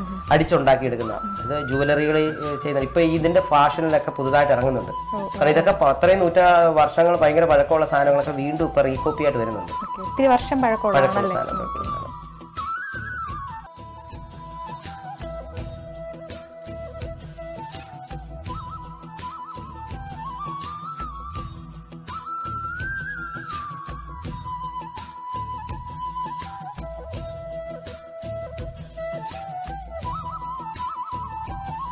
നമ്മുടെ പുരാതന വസ്തുക്കളുടെ വലിയൊരു ശേഖരം കണ്ടിട്ടാണ് ഇങ്ങോട്ട് വന്നിരിക്കുന്നത്. ഇത് ഔഷധ സസ്യങ്ങളുടെ ഒരു വൻ ശേഖരണമാണ്. അപ്പോ എന്തൊക്കെയാണ് ഇവിടെ നിൽക്കുന്നതെന്ന് ചേട്ടന് ഞങ്ങൾക്കൊന്ന് പരിചയപ്പെടുത്തി തരണം. ഇത് ഏകദേശം 1300ഓളം ഔഷധങ്ങൾ നമ്മുടെ ശിലാമ്യൂസിലുണ്ട്. അപ്പൊ ഈ ഔഷധങ്ങൾ എന്താണ് ഇങ്ങനെ വെച്ചിരിക്കുന്നത് എന്താണെന്ന് ചോദിച്ചാൽ പുതിയ തലമുറയുള്ള കുട്ടികൾക്കും എനിക്ക് തോന്നുന്നു വരും തലമുറയ്ക്ക് ഇപ്പൊ നിൽക്കുന്ന തലമുറയ്ക്ക് പോലും പല ചെടിയുടെ പേരറിയത്തില്ല, ഇതിന്റെ ഗുണങ്ങൾ അറിയത്തില്ല. അപ്പൊ ആ ഗുണങ്ങൾ അറിയാനും ഒക്കെ വേണ്ടി പുതിയ തലമുറയുള്ള കുട്ടികൾ വരുമ്പം സ്കൂളിൽ നിന്ന് വരുമ്പോൾ തന്നെ ഇതിനെക്കുറിച്ച് ഇന്നതാണിത്, ഇതിന് പിന്നെ നമ്മൾ ഇടിച്ചു പിഴിഞ്ഞ് കഷായം വെച്ച് കുടിച്ചാൽ പനി മാറും അല്ലെങ്കിൽ തലവേദന മാറും, ഇതൊക്കെ കുട്ടികൾക്ക് പറഞ്ഞ് മനസ്സിലാക്കുമ്പം ശരിക്കും പഠിച്ചിട്ടാണ് പറയുന്നത്, വെറുതെ പറയുന്നതല്ല. പുസ്തകങ്ങളും ഒക്കെ ആയിട്ട് ബന്ധപ്പെട്ട് വൈദ്യന്മാരുടെ പരമ്പരയായിട്ടുള്ള വൈദ്യന്മാരുടെ വാക്കുകളൊക്കെ കേട്ടാണ് നമ്മൾ പറഞ്ഞു കൊടുക്കുന്നത്. അപ്പോൾ അത് ചെയ്യുകയോ ചെയ്യാതിരിക്കുകയോ അത് അവരുടെ ഇത്, പക്ഷെ അതല്ല, ഇത് നഷ്ടപ്പെട്ടു പോകാതിരിക്കാൻ വേണ്ടിയുള്ളൊരു ശ്രമമാണ് നമ്മളിങ്ങനെ ചെയ്യുന്നത്. ഒരുപാടുണ്ട് ഇവിടെ, ഒരുപാട് ഔഷധ സസ്യങ്ങളുടെ കലവറയാണെന്ന് തന്നെ പറയാം. നല്ല ഓക്സിജൻ കിട്ടും ഇവിടെയൊക്കെ നിന്ന് കഴിഞ്ഞാൽ. ശരിക്കും ഒരു വൈകുന്നേരവും രാവിലെയൊക്കെ ഇവിടെ വന്നിരുന്നാൽ ഈ കിളികളുടെ നമ്മുടെ സൗണ്ട് ഇല്ലാതെ തന്നെ കേട്ടോ. അപ്പൊ നമുക്കൊരു കുറച്ച് സമയം ഇരിക്കുമ്പോൾ തന്നെ വേറൊരു എനർജിയാണ് നമുക്ക് കിട്ടുന്നത്. ഈ എനർജിയാണ് നമുക്ക് വേണ്ടത്, കാരണം നല്ല ഓക്സിജൻ കിട്ടും. അതാണ് ഇതിന്റെ ഏറ്റവും വലിയ പ്രത്യേകത. നമുക്ക് പ്രധാനപ്പെട്ട 1-2 ചെടികൾ കാണും. ഇത് കമണ്ടലുമരം എന്ന് പറയും. കമണ്ടലുമരം മരം, ഇതിന്റെ പ്രത്യേകം എന്ന് പറഞ്ഞാൽ സന്യാസിപ്പഴം എന്ന് പറയും. സന്യാസിമാരുടെ കൈകളിൽ ഇങ്ങനെ ഒരു പാത്രം ഉണ്ടാവും. അത് കട്ട് ചെയ്തിട്ട് ഇതിന്റെ ഉള്ളിലെല്ലാം കളഞ്ഞു കഴിഞ്ഞാൽ ഇത് നമുക്ക് പാത്രമായിട്ട് ഉപയോഗിക്കാം. ഇതിനകത്ത് വെള്ളം കുടിച്ചു കഴിഞ്ഞാൽ കൊളസ്ട്രോൾ ഒക്കെ ഉരുകിപ്പോകും. അങ്ങനെ മെഡിസിൻ മൂല്യമുള്ളൊരു മരമാണ് ഈ സംഭവം. എന്തായിരുന്നു പേര്? കമണ്ടലുമരം അല്ലെങ്കിൽ സന്യാസിപ്പഴം. അതുപോലെ തന്നെ ഇതാണ് മരമുന്തിരി. മരമുന്തിരി എന്ന് പറഞ്ഞാൽ ഇതിനകത്ത് മുന്തിരിങ്ങ ഉണ്ടാവും. ഈ മരത്തിൽ ഇങ്ങനെ ഫുള്ള് മുന്തിരിങ്ങ ഉണ്ടാവും. ഇത് ക്യാൻസറിന്റെ ഒക്കെ എതിരായിട്ട് ഉണ്ടാവുന്ന ഒരു ചെടിയെന്ന് പറയപ്പെടുന്നുണ്ട്. അത്രമാത്രം നമുക്ക് കറക്റ്റ് അറിയത്തില്ല, പക്ഷെ നല്ല മധുരമാണ്. പുളിയുള്ളതും മധുരമുള്ളത് ഒരു 4 വെറൈറ്റി നമ്മുടെ ഇത് ഉണ്ടായിട്ടുണ്ട്. ഈ നിൽക്കുന്ന വലിയ മരമാണ് കടമ്പ്. കടമ്പിന്റെ പ്രത്യേകത എന്താണെന്ന് ചോദിച്ചാൽ, പുരാണങ്ങളിൽ പറയുന്നത് കാളിന്തി നദിയുടെ തീരത്ത് മറ്റേ ആ പാമ്പിന്റെ വിഷത്തിന്റെ ഇതും കൊണ്ട് എല്ലാ ചെടികളും കരിഞ്ഞുപോയി. പക്ഷെ കടമ്പ് മാത്രം നിലനിന്നു. കടമ്പിന്റെ മുകളിൽ നിന്നാണ് ശ്രീകൃഷ്ണൻ കാളികന്റെ പുറത്തേക്ക് ചാടിയതെന്ന് പറയപ്പെടുന്നത്. അത് പുരാണങ്ങളിൽ പറയുന്നത്. പക്ഷെ കടമ്പിന് ഒത്തിരി പ്രത്യേകതയുണ്ട്. ഇതിന്റെ പൂക്കൾ വളരെ റയറായിട്ട് മാത്രം പിടിക്കുന്നതാണ്. കടമ്പ് ഒത്തിരി സൈസ് ഉണ്ട്. അതിലൊരു കടമ്പാണിത്. ഇവിടെ പൂ വന്നിട്ടുണ്ടോ? ഇതിനകത്ത് പൂവായിട്ടില്ല. പൂവാറായിട്ടുള്ള സമയമായില്ല. പിന്നെ അല്ലാതെ എന്തെങ്കിലും മരുന്നിനായിട്ട് വല്ല ഉപയോഗിക്കും? മരുന്ന് ഉപയോഗിക്കുന്നതാ, കുറെ മരുന്നുകൾ ഉപയോഗിക്കുന്ന സാധനമാണ്. ഇതാണ് ബ്രൗണിയ എന്ന് പറയും. നമ്മുടെ അശോകത്തിന്റെ ഫാമിലിയാണ്. ബ്രൗണിയുടെ പ്രത്യേകത പൂക്കൾ വളരെ മനോഹരമാണ്. ശിംഷിബയൊക്കെ ഇവിടെ ഉണ്ട്. സീതാദേവി ഇരുന്ന മരം എന്ന് പറയുന്ന ശിംഷിബയുണ്ട്. ശിംഷിബ, ബ്രൗണിയ, പിന്നെ അശോകം, ഇതെല്ലാം നല്ല പ്രാണവായു തരുന്ന വൃക്ഷങ്ങളാണ്. കാണാനും നല്ല രസമാണ്, നല്ല തണുപ്പും തരും. ബ്രൗണിയ. ഇപ്പൊ നമ്മുടെ ഈ പുറകെ നിൽക്കുന്ന ഈ ഒരു മരം എന്ന് പറഞ്ഞാൽ എല്ലൂറ്റി എന്ന് പറയും. ഇതിന്റെ തോലെടുത്തിട്ടാണ് പണ്ട് കാലത്ത് ട്രൈബൽസ് ഒക്കെ ഈ നമ്മുടെ ഒടുവ് ചതവൊക്കെ വരുന്ന സമയത്ത് ഇതിന്റെ തോലെടുത്തിട്ട് അതിനകത്ത് പ്ലാസ്റ്ററായിട്ട് ഉപയോഗിക്കുമായിരുന്നു. പണ്ടിങ്ങനെ ഉപയോഗിച്ചുകൊണ്ടിരുന്നത്. ഔഷധമുണ്ട്. പിന്നെ ഇതിനകത്ത് എണ്ണ, എല്ലൊടിയന്റെ എണ്ണയൊക്കെ ചേർത്തിട്ടാണ് അവർ പണ്ട് ഉപയോഗിച്ചത്. പണ്ട് ഈ ഹോസ്പിറ്റലുകൾ വളരെ കുറവല്ലേ. ആ കാലഘട്ടത്തിൽ ട്രൈബൽസിന്റെ അടുത്തായിരുന്നു ചികിത്സയ്ക്കൊക്കെ പൊക്കൊണ്ടിരിക്കുന്നത്. അപ്പൊ ആ ഒരു കാലഘട്ടത്തിലുള്ളൊരു സംഭവമാണ്.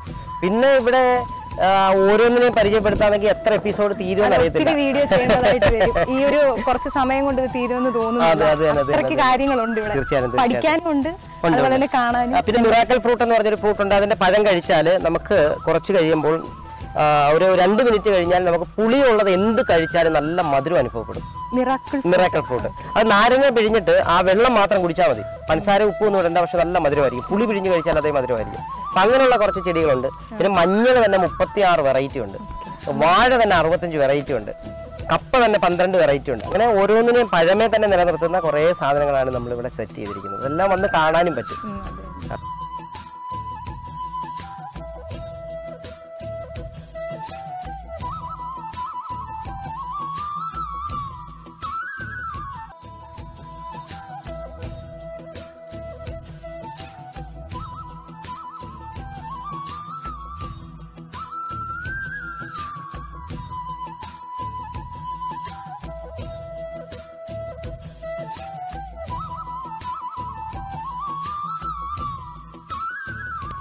ആയുർവേദമായിട്ട് ബന്ധപ്പെട്ട ആൾക്കാർ റിസർച്ച് നടത്താനായിട്ട് വരുന്നുണ്ടോ ഇവിടെ? തീർച്ചയായിട്ടും. ആയുർവേദമായിട്ട് ബന്ധപ്പെട്ട് റിസർച്ച് നടത്താൻ വരുന്നത് മാത്രമല്ല, കുട്ടികൾ, അത് പഠിക്കുന്ന കുട്ടികൾ കേരളത്തിന്റെ കണ്ണൂർ, കാസർഗോഡ് തൊട്ട് തിരുവനന്തപുരം തൊട്ട് കേരളത്തിന് വെളിയിൽ മറ്റ് സംസ്ഥാനത്തിൽ നിന്ന് വരെ വരുന്നുണ്ട്.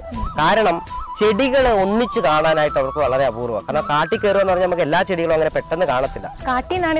ശേഖരിച്ചിരിക്കുന്നത് പേരുകൾ തന്നെ ആദ്യമായിട്ട് വളരെ ഇപ്പം തന്നെ മരങ്ങൾ തന്നെ കരിമരം, കമ്പകം, മയിലാകം, കരിവള്ളിക്കോല്, പിന്നെ കമണ്ടലും, അങ്ങനെ കുറേ മരങ്ങൾ തന്നെ ഉണ്ട്. ഈ മരങ്ങൾ തന്നെ വളരെ എനർജിക്ക് നമുക്ക് ശരിക്കും നല്ല തണുപ്പും അതുപോലെ ഓക്സിജൻ നല്ലതായിട്ട് തരുന്നതാണ്.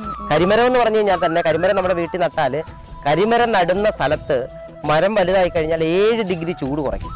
അപ്പൊ അങ്ങനെയുള്ള മരമൊക്കെ സെലക്ട് ചെയ്ത് നട്ടാൽ പോലും നമുക്ക് വീട്ടിൽ AC ഇല്ലാതെ ജീവിക്കാൻ പറ്റും. അപ്പൊ നമ്മൾ വിദേശ ചെടികളൊക്കെ ഒഴിവാക്കിയിട്ട് ഇങ്ങനെയുള്ള ചെടികളൊക്കെ നട്ടുപിടിപ്പിച്ചു കഴിഞ്ഞാൽ തന്നെ നമുക്ക് നല്ല ഓക്സിജനും കിട്ടും, പ്രകൃതിക്ക് കുറച്ചുകൂടെ ഗുണം ഉണ്ടാവും. അപ്പൊ നമ്മളിവിടെ ഒരു മാസത്തിലും ഒരാഴ്ചയിലും ഉൽപ്പാദിപ്പിക്കുന്ന 100 കണക്കിന് ചെടികളാണ്. അപ്പൊ ഇതിൽ നിന്ന് കട്ട് ചെയ്ത് നമ്മൾ നട്ടു കൊടുക്കുന്നുണ്ട്. നമ്മൾ പല സ്ഥലത്തുനിന്നും അരികൾ കൊണ്ടിട്ട് സീഡ് കിളിപ്പിച്ച് കൊടുക്കുന്നുണ്ട്.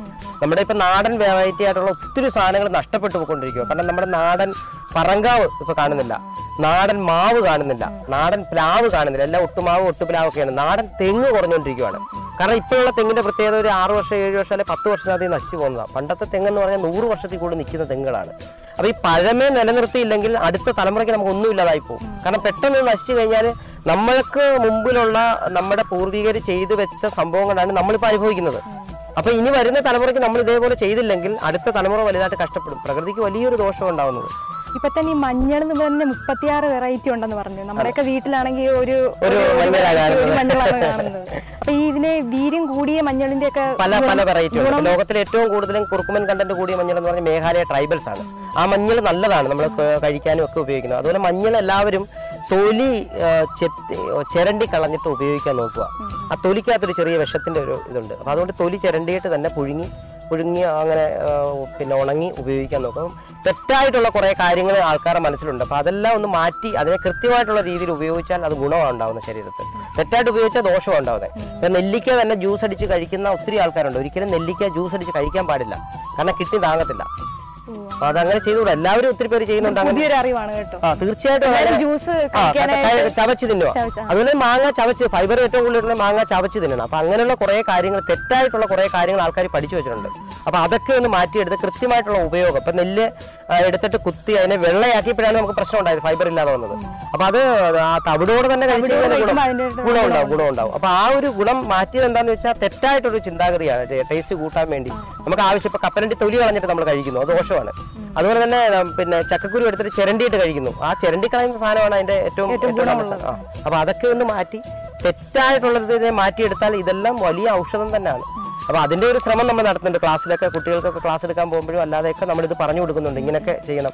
വെള്ളം കുടിക്കുന്നത് എങ്ങനെയാണെന്ന് ചോദിച്ചാൽ ഒരു ഡോക്ടർ പെട്ടെന്ന് പറയുക ഒരു 10 ലിറ്റർ വെള്ളം കുടിക്കണം, അല്ല 5 ലിറ്റർ വെള്ളം കുടിക്കണം എന്ന് പറയുമ്പോൾ ഒറ്റയടിക്ക് ഒരു 1 ലിറ്റർ വെള്ളം കുടിച്ചിട്ട് കാര്യമില്ല. 2 കൗൾ വെള്ളം 15 മിനിറ്റ് ഇടവെച്ച് നമ്മൾ കുടിക്കുക. നമ്മുടെ ആമാശയം 2 കൗൾ വെള്ളം മൊത്തം എടുക്കത്തില്ല, ബാക്കി വേസ്റ്റ് ആണ് ആവുന്നത്. അപ്പൊ അതുകൊണ്ട് 2 കൗൾ വെള്ളം വെച്ച് 15 മിനിറ്റ് ഇടവിട്ട് കുടിച്ചാൽ പോലും ഇത്ര ലിറ്റർ വെള്ളം കുടിക്കണമെന്ന് ഒരു ദിവസം കുടിക്കണമെന്ന് പറയുമ്പോൾ എല്ലാം കൂടെ ഒന്നിച്ച് കുടിക്കും. ചിലപ്പോൾ 1 ലിറ്റർ വെള്ളം എടുത്ത് കുടിച്ചിട്ട് പിന്നെ കുറച്ച് പെട്ടെന്ന് തീർക്കാമല്ലോ. അങ്ങനെയല്ല കുടിക്കേണ്ടത്. കുടിക്കേണ്ട 15 മിനിറ്റ് ഇടവിട്ടെങ്കിലേ അത് കറക്റ്റ് ആവത്തുള്ളൂ. അപ്പൊ ആഹാരം തന്നെ അങ്ങനെ ആ ഒരു ലിമിറ്റിൽ. ഇപ്പം നമ്മൾ പറയാറുണ്ട്, പല ആൾക്കാരും ഇത്ര പ്രായമായിട്ടും അറിയാത്തത് അവരുടെ ആഹാര രീതി കൊണ്ട് മാത്രമാണ് കുഴപ്പമില്ലാത്തത്. അപ്പം മോഹൻലാൽ ആയാലും മമ്മൂട്ടി ആയാലും സിനിമാ ഫീൽഡിലുള്ള ആൾക്കാരെല്ലാം അവർ കഴിക്കുന്ന ആഹാരം വളരെ കൃത്യമായിട്ടുള്ള നല്ല ആഹാരം മാത്രമാണ്. നമ്മുടെ മുമ്പിൽ 60 രൂപയുടെ ആഹാരവും 600 രൂപയുടെ മരുന്നുമാണ്. അപ്പോൾ നമ്മൾ മരുന്നിന് എത്ര രൂപ വേണമെങ്കിലും ചിലവാക്കും, പക്ഷെ ആഹാരത്തിന് നമ്മൾ പൈസ അത്രയും ചിലവാക്കുന്നില്ല, നല്ല ക്വാളിറ്റി ഉള്ളത് നമ്മൾ ചെയ്യുന്നില്ല. അപ്പോൾ അതിനൊത്തിരി പ്രശ്നമുണ്ട്. അപ്പോൾ അതൊക്കെ ഈ ഒരു നമ്മുടെ ശേഖരണത്തിൽ കൂടെ കുട്ടികളെ പറഞ്ഞ് മനസ്സിലാക്കാൻ പറ്റും. അതെ, ആ കാണുന്നതെല്ലാം ഔഷധ സസ്യങ്ങളാണ്. എല്ലാ ഔഷധങ്ങളാണ്, കാടല്ല, ഇതെല്ലാം ഔഷധ സസ്യങ്ങളാണ്. ഔഷധ കാടാണ്. നമുക്ക് നമ്മുടെ വീട്ടില് ഇപ്പൊ വൈകുന്നേരം എത്തിക്കാൻ രാവിലെ തന്നെ കാക്ക ഇഷ്ടം പോലെ ഉണ്ട്. അവർക്ക് ആഹാരം കൊടുക്കുന്നുണ്ട്, കിളികൾക്ക് തീറ്റ കൊടുക്കുന്നുണ്ട്. വൈകുന്നേരം രാവിലെ ആയിട്ട് ഇഷ്ടംപോലെ കിളികളുടെ സൗണ്ടും അണ്ണാനും എല്ലാ സാധനവും ഉണ്ട്. പാമ്പ് ചിലപ്പോൾ കാണും. അതൊന്നും ഇതൊന്നും ഇതുവരെ നമ്മളെ ഉപദ്രവിച്ചിട്ടില്ല, കാരണം അവർക്ക് അറിയാതിരിക്കാം. ഇതുവരെ ഇത്രയും വർഷമായിട്ട് നമുക്കൊരു പ്രശ്നം ഉണ്ടായിട്ടില്ല. പക്ഷെ നമ്മൾ അങ്ങനെ ജീവിക്കാൻ ഇനി ഇതിലും വലിയ കാടാവണമെന്നാണ് നമ്മുടെ ആഗ്രഹം, ഇഷ്ടം. ചേട്ടൻ ഇതിന് എന്തൊക്കെയാണ് ചെയ്തു കൊടുക്കുന്നത്? നമ്മള് പിന്നെ ചാണാപ്പൊടി ഇടാറുണ്ട്, അത് നല്ല നാടൻ ചാണാപ്പൊടി. പിന്നെ മണ്ണര കമ്പോസ്റ്റ് ഇടാറുണ്ട്. കൂടാതെ ഏറ്റവും കൂടുതൽ ഞാൻ ഇടുന്നത് നമ്മുടെ ആട്ടുംകാഷ്ടമാണ്. ഏറ്റവും നല്ലതാണ് ആട്ടുംകാഷ്ടം, കാരണം ഒരു ഇലയാണ് കൂടുതൽ കഴിക്കുന്നത്. അപ്പൊ ആട്ടുംകാഷ്ടം ഇട്ട് കൊടുക്കാറുണ്ട്. പിന്നെ ഒത്തിരി ഒന്നും ഈ പറഞ്ഞതിന്റെ കൂട്ട് വളമൊന്നും ഇടേണ്ട കാര്യമില്ല. ഒത്തിരി വളമിട്ട് ഒന്നുമില്ല, ഒരു സാധനം ഉപയോഗിക്കില്ല. ഏറ്റവും കൂടുതൽ ഇവിടുത്തെ ഈ നമ്മൾ ഇവിടുന്ന് എടുക്കുന്ന പോച്ചയും സാധനം തന്നെ ഇതിന്റെ ചവിട്ടി തന്നെ ഇടും. അത് തന്നെ ഏറ്റവും വലിയ വളമാണ്. ചേട്ടാ, ലാലേട്ടനെ പറ്റി പറഞ്ഞപ്പോഴാണ് ഞാൻ ഓർത്തത്. ചേട്ടന്റെ വീഡിയോസിൽ ഞാൻ കണ്ടായിരുന്നു ചേട്ടന് ഔഷധവുമായി ബന്ധപ്പെട്ടൊരു വീട് തയ്യാറാക്കി. അപ്പം ലാലേട്ടൻ അതുമായിട്ട് ബന്ധപ്പെട്ട് ആ ഒരു വീടുമായിട്ട് ചേട്ടനെ അപ്രോച്ച് ചെയ്തെന്ന് ഞാൻ അറിഞ്ഞു. അപ്പം എന്താണ് അതേപറ്റി?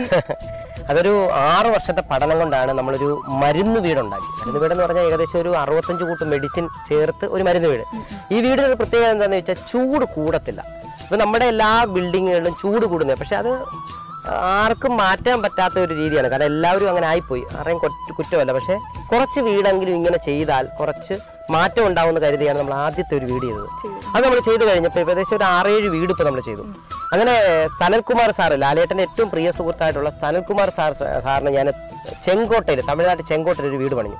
ആ വീട് പണിഞ്ഞു കഴിഞ്ഞപ്പം ആ വീടിനെ കുറിച്ച് ലാലേട്ടൻ അറിഞ്ഞിട്ട് ലാലേട്ടൻ തന്നെ ആവശ്യപ്പെട്ടിട്ടാണ് ഇപ്പം നമ്മൾ ലാലേട്ടന് പുതിയൊരു വീട് പണിയുന്നത്. ആ വീടിൻ്റെ പ്രത്യേകത എന്താണെന്ന് ചോദിച്ചാൽ നമുക്ക് AC യും ഫാനും ഇല്ലാതെ തന്നെ കഴിയാം. പ്രകൃതിക്ക് യാതൊരു ദോഷവുമില്ല. പ്രകൃതിക്ക് ദോഷമില്ലെന്ന് പറഞ്ഞാൽ എന്താണെന്ന് ചോദിച്ചാൽ മണ്ണൊരിക്കലും ചൂട് കൂട്ടത്തില്ല. മണ്ണ് ചൂട് കൂട്ടത്തില്ല. അപ്പൊ നമുക്ക് വേറൊരു സാധനത്തിലേക്ക് ചൂടടിച്ചു കഴിഞ്ഞാൽ ചൂടിനെ ഇരട്ടിക്കും. മണ്ണിൽ ഒരിക്കലും അങ്ങനെ വരും. ഇപ്പൊ ഞാൻ മുമ്പേ പറഞ്ഞ രാമേട്ടന്റെ വീട്, ആ വീടിന്റെ പ്രത്യേകത. അപ്പൊ രാമേട്ടന്റെ വീട് പോലും 150 വർഷം നിന്നു. ഇതും അതുപോലെ പഴക്കം നല്ലതായിട്ട് നിൽക്കും.